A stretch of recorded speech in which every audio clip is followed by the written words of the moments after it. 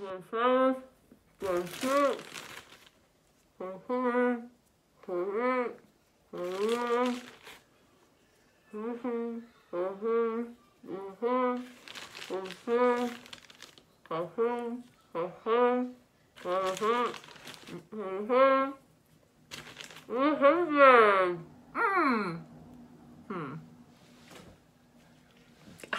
there, kids. It's me, Miss Aubrey. I was just trying to play a game with myself and see how many marshmallows I could fit in my mouth. 100. Pretty good. Well, today we are going to play with marshmallows with physics. Very cool. Okay, first you need to go find a parent to help you with this project. For this experiment, you will need popsicle sticks, at least 12, a hot glue gun, a cup, scissors, pom-poms, and a wooden skewer. I used a pencil and a plastic straw that is bigger than your pencil or wooden skewer. First, plug in your hot glue gun and make sure it's really warm and ready to go. Since you're working with a hot glue gun, you can have your older kids help you. I suggest if you're working with toddlers or preschool age, you do the gluing, and then they can actually play with the catapult and the pom-poms after it's done. So for me, my little guy, Keegan, is taking a nap upstairs. Shh, he's not allowed to play with this. First, let's get started. You will need 3 popsicle sticks, and you're going to glue them into triangles, into one triangle. Like this.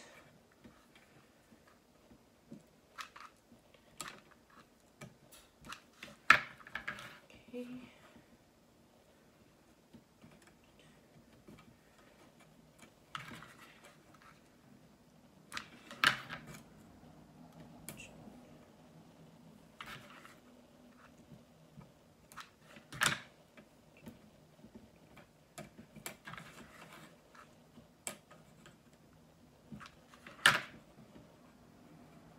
Okay, there's one, and we will need one more triangle.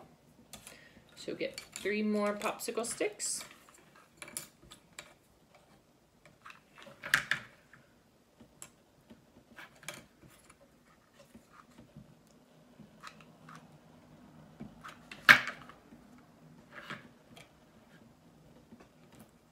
Okay, there we have 2 triangles made with our popsicle sticks. Next, you want to get your pencil or your skewer, whatever you have handy. I just had this pencil and your straw. So you're going to cut the straw so it's in the middle of your pencil or skewer. Okay. And place the straw in the middle.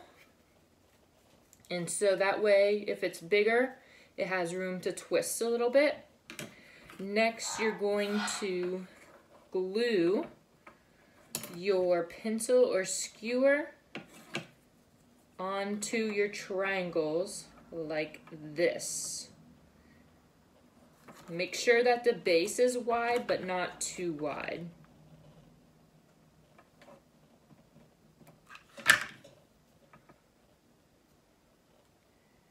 So 1. And 1 more.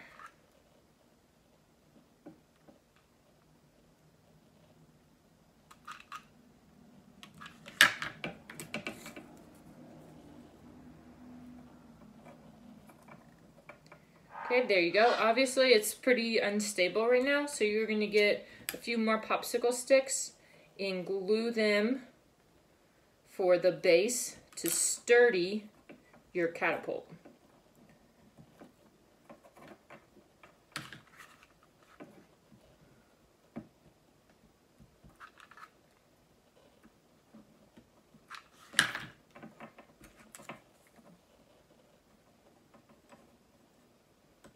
Okay.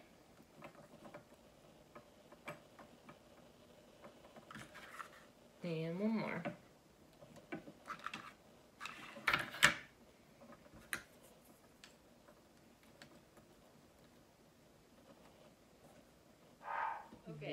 scientific error. I ran out of hot glue and I can't leave my house to go find some more.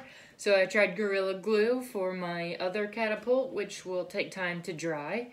So I'll show you the rest of the steps on the one that I've already built.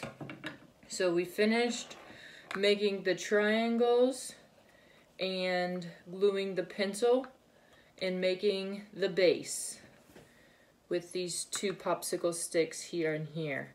So the next thing that you'll need to do is you can get either the jumbo popsicle sticks if you don't have those.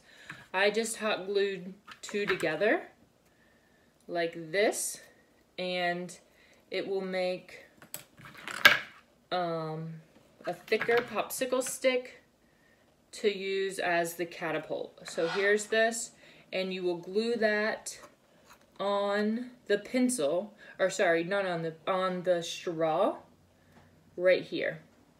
Okay, once you have that done, you need to get two more popsicle sticks, or if you have a jumbo, just one.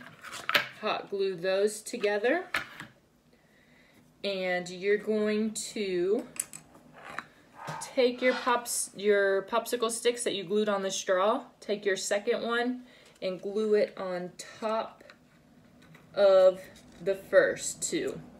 Okay, so that way you have more of a sturdy catapult. Last step, get a cup. I just have a plastic cup, and cut it the bottom off so you have a perfect circular cup. Put some hot glue on there and glue it to the end of your second popsicle stick. Okay, and there you have a working catapult.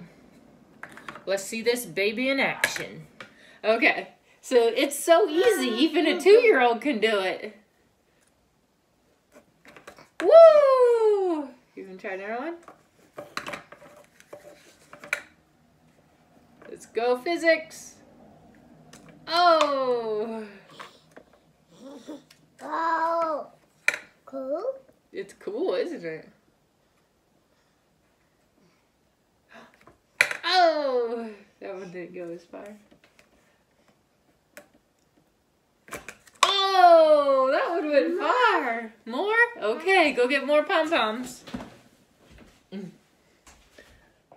Okay, now that you've built your catapult and you've given it a go and tried to launch your pom-poms as far as possible, let's talk about the physics behind this sweet machine.